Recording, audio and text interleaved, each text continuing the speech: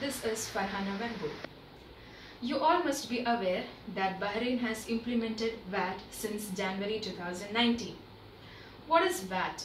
How VAT is going to affect me? How VAT is going to affect my business? This video is taken to give you a basic idea on Bahrain VAT. So first let me begin with the meaning of VAT. As per the National Bureau of Revenue, VAT is an indirect tax on consumer spending on two things, goods and services, and also imports to Bahrain. So now let me tell you how does this work. So here I have prepared a diagram. This is the supplier, the businessman, and a group of customers. The supplier sells his goods to the businessman for 100 BD, and the businessman is assumed to sell the same product to his customer for 200 BD. Now the Bahrain VAT is implemented. So now the supplier is going to sell his goods for 100 BD plus a 5% of VAT, a total of 105 BD. Now what the businessman will do? He is going to charge 200 BD plus a 5% of 200 BD, a total of 210 BD from his customer. So from the perspective of businessman, he have paid 5 BD of VAT to the supplier and he have charged 10 BD of VAT from his customer. So this difference, the 10 BD from the customer and the 5 BD paid to the supplier, the remaining 5 BD is paid to the government.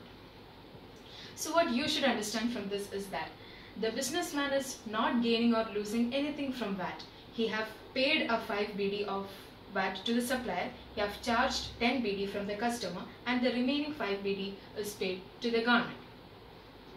So my question is every businessman is able to charge VAT or not? No, you have to be a registered person. So now let us see what are the registration criteria. So the first thing is that you should have an annual turnover of more than 37,500. This is the threshold, and there are certain deadlines for registration. As you can see here, for those who have above 5 million BHD of annual turnover, you must have registered on 20th December 2018.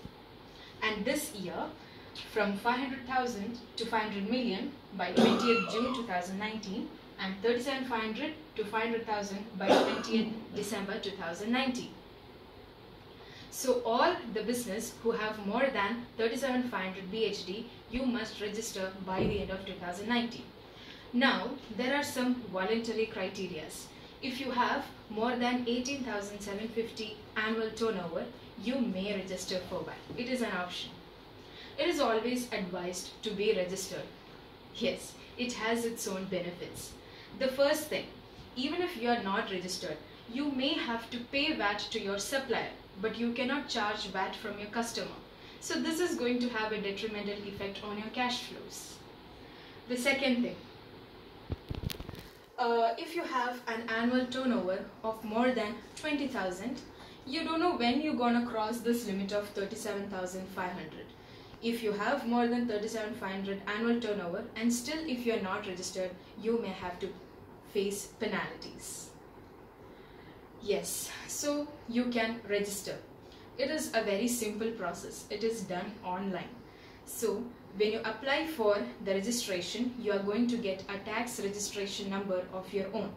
Having a tax registration number of your own is also going to give you a good reputation among your customers and suppliers because you are complying with the laws. So I hope you all got an idea of this VAT. We will be coming with more videos on Bahrain VAT. Stay tuned.